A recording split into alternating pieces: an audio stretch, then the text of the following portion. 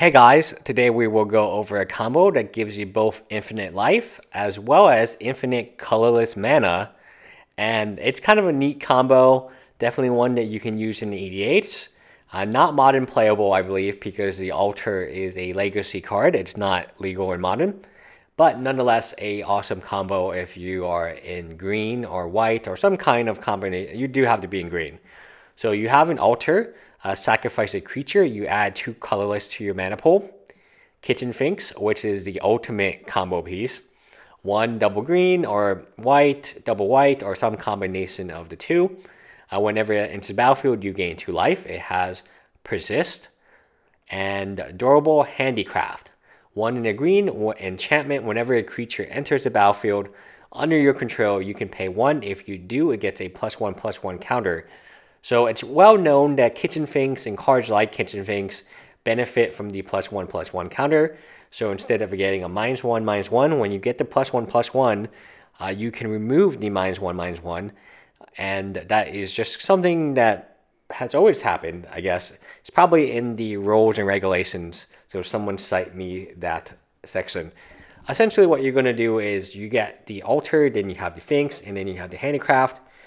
You're going to sack the Finks to the altar, and the altar, you're going to, when it enters the battlefield again, you're going to gain the 2 life.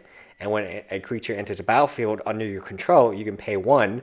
And since you just generate 2, you are up 1, and you get a +1/+1 counter. That +1/+1 counter negates the -1/-1 counter and resets the Kitchen Finks to be sacrificed infinite amount of times for infinite amount of life coming from Kitchen Finks.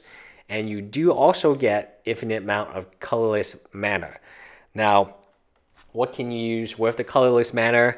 I don't know. You can think of, I mean, you have infinite life. You can take your turn. Unless, there's another infinite combo out there that's going to mill you or do infinite +1 damage.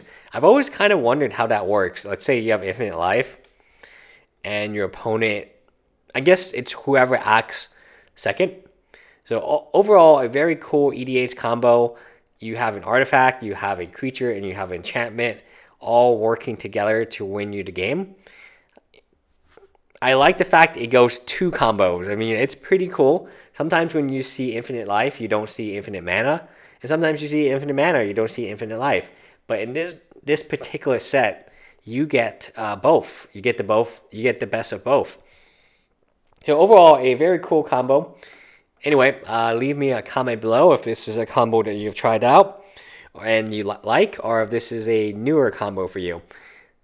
EDH is just really fun. Like, it's so funny that green has combos, and they have some of the best combos. Green-blue has some of the best combos, because typically in standard, green is not naturally a combo deck.